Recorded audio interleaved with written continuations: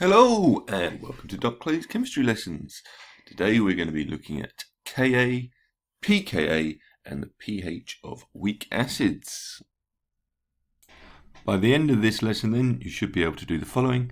You should be able to describe a weak acid, construct an expression for Ka given a weak acid, calculate the pH of a weak acid, but also the concentration and Ka of a weak acid given data, and finally calculate pKa values. Weak acids then are acids which only partially dissociate. We can think about this if we imagine an acid HA, where the acid is the hydrogen ion and the salt of that acid is the A. Now, if this was to partially dissociate, we can describe that with our reversible arrows, and we get H plus and A minus. All of these are in aqueous solution, but for the weak acid, what we can say is that the majority of the species are normally as HA, and only part of it dissociates to form H plus and A minus. Examples here are classically carboxylic acids, so methanoic acid will partially dissociate into the hydrogen ion and the carboxylate ion.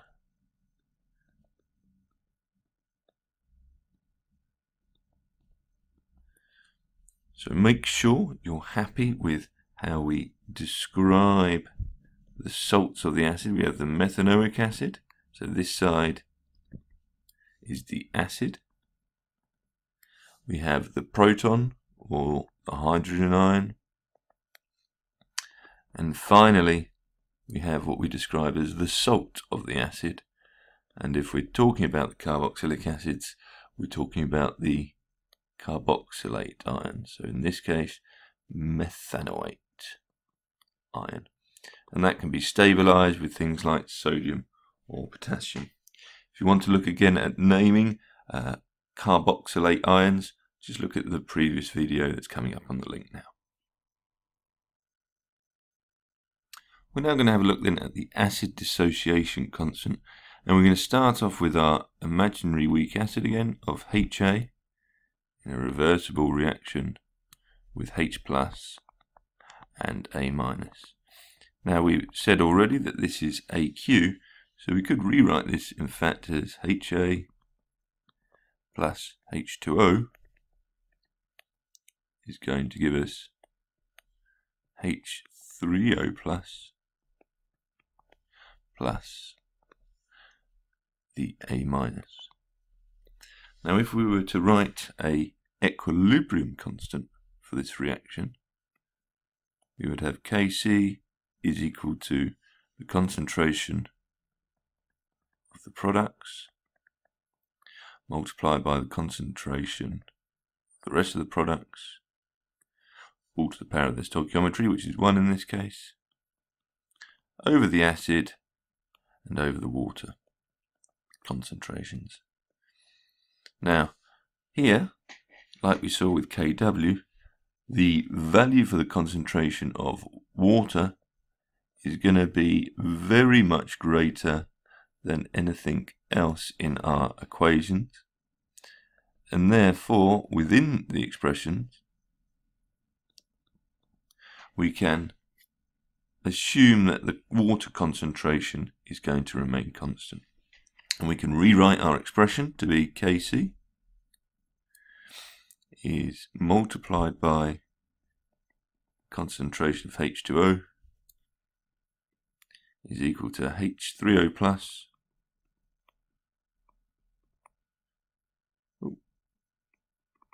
multiplied by the salt over the concentration of the acid.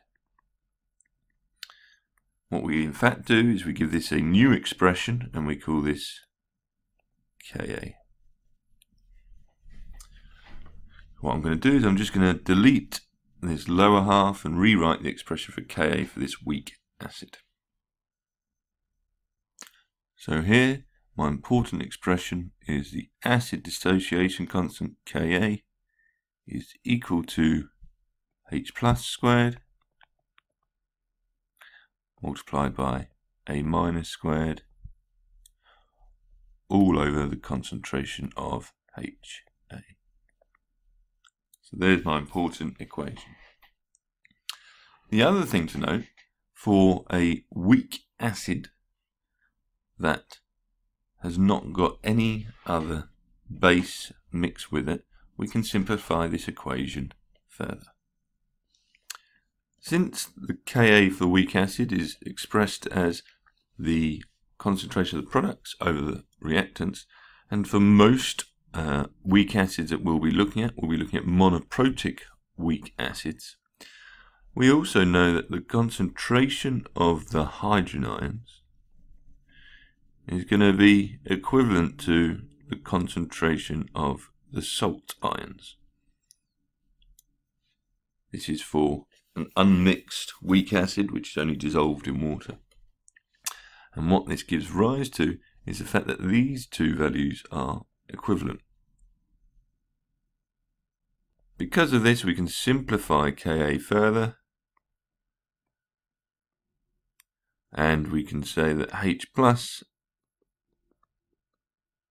multiplied by A minus is equivalent to the hydrogen ions squared over the concentration of HA. These two equations are going to be absolutely fundamental into our calculations that we do in future lessons. So we're now going to use these ideas to work out the pH of a weak acid. And we're going to look at this question here, which says find the pH of an 0.02 mole per decimeter cube solution of propanoic acid at 298 Kelvin. Ka for propanoic acid at this temperature is 1.3 times 10 to the minus 5 mole per decimeter cubed. So the first thing to do is to write an expression here for Ka, where we're going to have the hydrogen ions multiplied by the salt of the propanoic acid, which is propanoate, and we're going to divide that by the concentration here of the acid. Now, as we've just seen before, that this for a weak acid we can simplify to H plus squared over propanoic acid,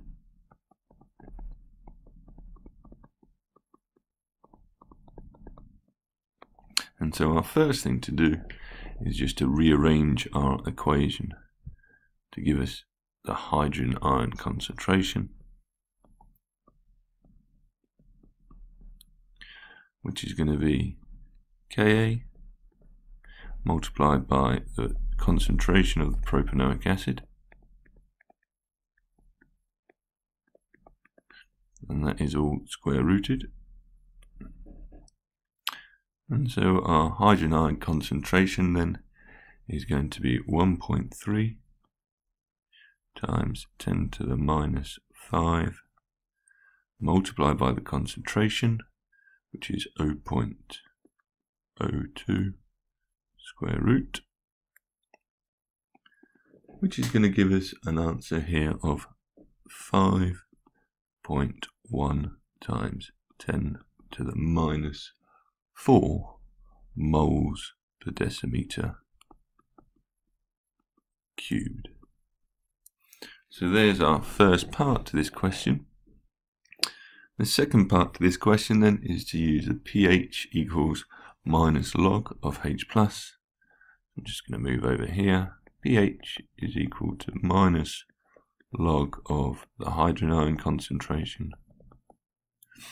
So we put this into our calculator, and remembering to give our answer to 2 decimal places, we come up with 3.29 as the pH. So we could be asked to get the concentration from a pH value of a weak acid. So here we'll just have a quick look at how we do that. So we've got here the pH of an ethanoic acid. Solution is 3.02 at 298 Kelvin.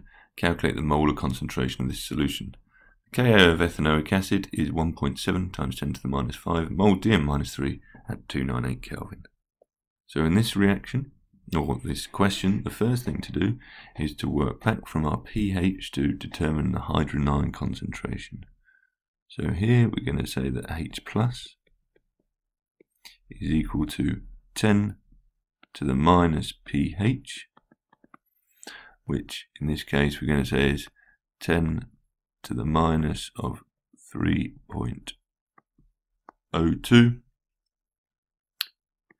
And we're going to put that into our calculators and we get 9.5 times 10 to the minus 4 moles per decimeter cubed.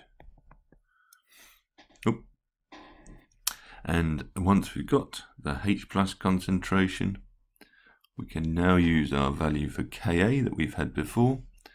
And I'm going to write out my expression for Ka again here, because this is going to be equal to the hydrogen ion concentration. I'm going to do the simplified version, squared over the ethanoic acid concentration.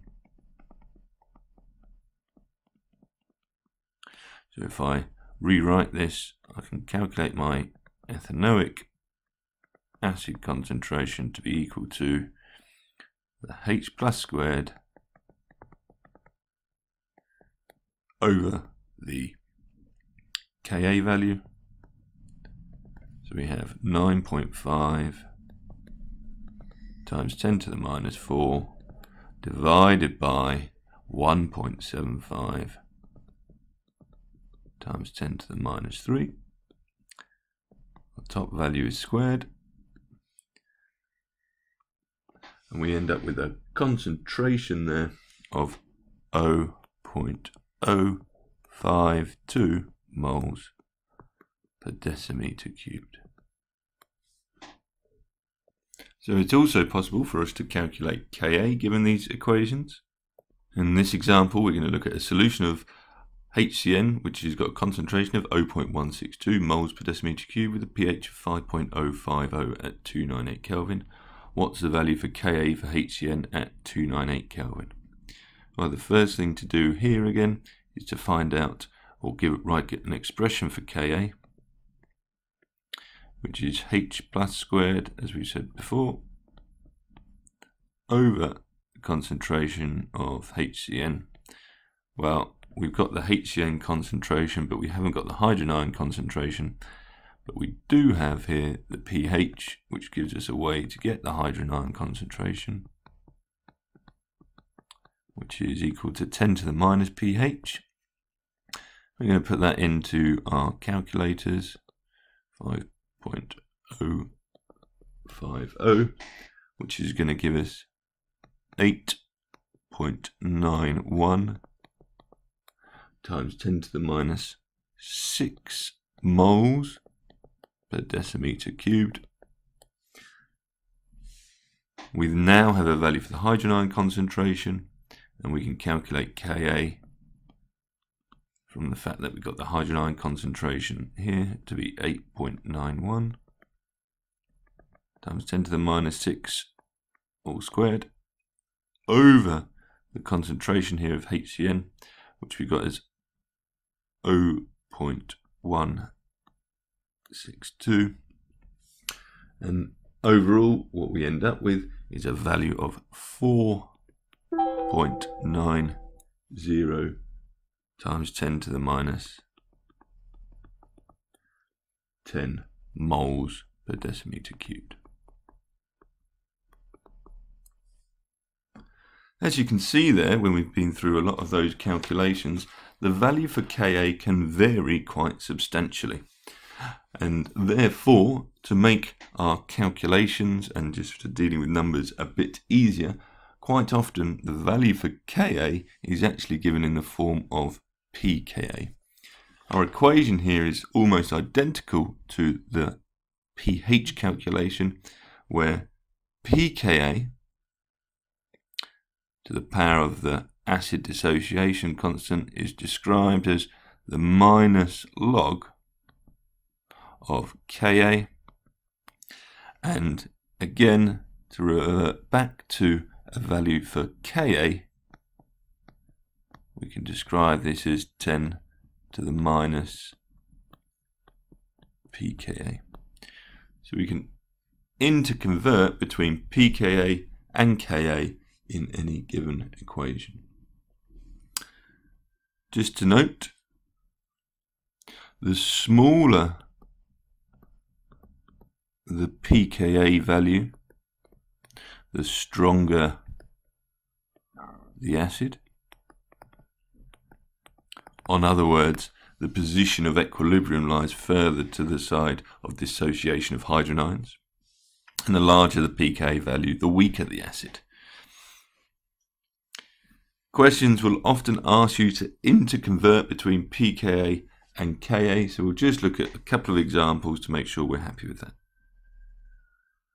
So just to check here, we might have an acid with a Ka value, which is 1.5 times 10 to the minus 7 moles per decimeter cubed. To convert that to pKa, we simply take the minus log of Ka, and so we have a pKa value here of 6.824. Indeed, the other way around here, if we had a pKa value for an acid to be equal to 4.320, put this in our 10 to the minus 4.320, so it would have a Ka equal to 4.79 times 10 to the minus 5 moles dm minus 3. Okay, so by the end of this lesson now, you should be able to describe a weak acid, construct an expression for Ka given a weak acid, calculate the pH of a weak acid, and also the concentration of a weak acid and the Ka of a weak acid given data, and also calculate pKa values. That's all for now. I look forward to seeing you next time.